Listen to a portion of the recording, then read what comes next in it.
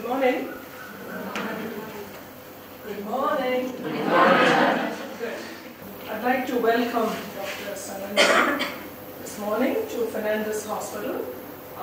It's actually a dream because many years ago when we heard about public cord blood banking, I thought, why in God's name can we not have one in this country where we have so many births and deliveries? And for a brief moment, I thought Fernandez should take it up, but I thought, no, because my colleagues will kill me if I even start a new venture in that area. But it's so wonderful to know that a group of individuals in Chennai have set up public cord blood banking. And those of you who work in Fernandez know that we do not promote private cord blood banking.